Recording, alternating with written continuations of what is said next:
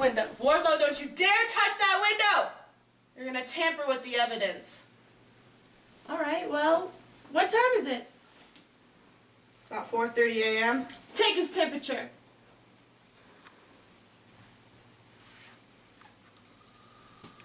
#88°F. This thermostat reads 76 degrees. It's now 6:30. What's his body temperature? 85.8 degrees. Hey, look, I found his pocketbook. Oh, perfect. Take a look at this.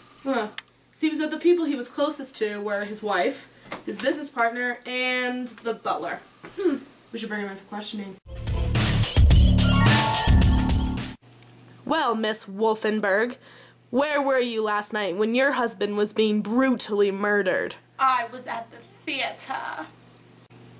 The show ended at 10:30, and I arrived home by 11 p.m. I went straight to bed. You can even ask the maid. Well, you don't seem very distraught, even after just losing your husband. Of course I'm distraught. That's what happens when you marry a man for his money. So, Jacques, the butler, you thought that you could murder your boss while he is dead in the ground, pushing up daisies, just so you wouldn't have to work anymore? He is not pushing up daisies. He is dead. It was an idiom. You, sir, as the idiom. Well, then what were you doing? Well, it was my night off. So I went to the local pub and I had some claps and wine. What time were you home? I was home 5 minutes after 10. Ask the other servers if you must. And how can I even kill him? I am blind in one eye. So, Mr. Sergey, the business partner, where were you last night? Last night, I was in the office doing paperwork. I was there all night long. What time did you get home? I got home at 10:30. You can even ask my wife. Well, you should be assured that I will. Hey, forensic scientist, what you got for me? Well, Detective Wardlow, from the data that you had given me, you told me that at 4:30 a.m. the temperature of the body was 88 degrees Fahrenheit and the room temperature was 76 degrees Fahrenheit. And then, at 6:30, the body temperature had decreased to 85.8 degrees Fahrenheit. And so, I created, well, I didn't create it, I used it, this equation from Newton's law of cooling. The T stands for the temperature, this one. TS is temperature of the surroundings. TO, original temperature. TS, temperature of surroundings. Time is little t. And we are looking for K. So first, I plugged in all of these numbers here.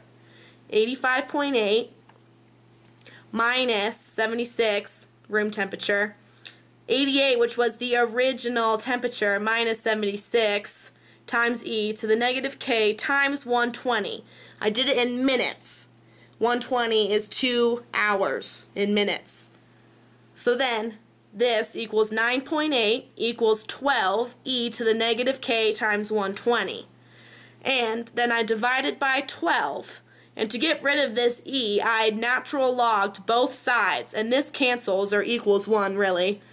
And then the ln of 9.8 divided by 12 divided by negative 120 is K. Now I took this constant and I plugged it into another equation where I used the temperature at 6:30, 85.8, minus the temperature of the surroundings. But I changed TO to the original body temperature, 98.6. That is the human temperature. Minus 76, temperature surroundings, E to K, which we had just found, times T. Because we are looking for the time between this temperature and this temperature to see when Mr. Wolfenberg in fact died. And so again, this equals 9.8, and then this equals 22.6 E to the negative KT. I just didn't want to write it out, but that's K. I natural logged both sides. So the ln of 9.8 divided by 22.6 equals negative KT. And then you're going to divide this by negative K to find T. So T is the natural log of 9.8 divided by 22.6. And that's all divided by the negative natural log of 9.8 divided by 12 divided by negative 120. It sounds confusing, but when you plug that into a calculator, you find that t is 495 minutes. Now, 495 minutes is around 8 hours and 25 minutes. Now, when you work backwards from 6:30, you find that Mr. Wolfenberg, in fact, died at 10:05.